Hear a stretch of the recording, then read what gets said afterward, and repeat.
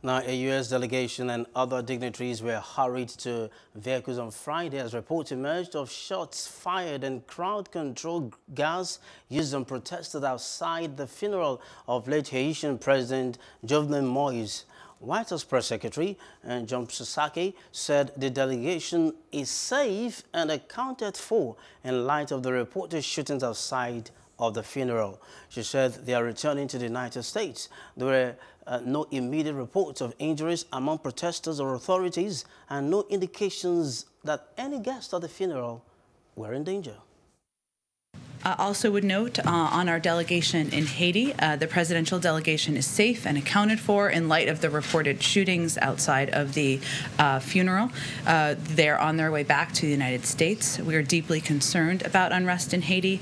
In this critical moment, Haiti's leaders must come together to chart a united path that reflects the will of the Haitian people. We remain committed to supporting the people of Haiti in this challenging time. Hello, hope you enjoyed the news. Please do subscribe to our YouTube channel and don't forget to hit the notification button so you get notified about fresh news updates.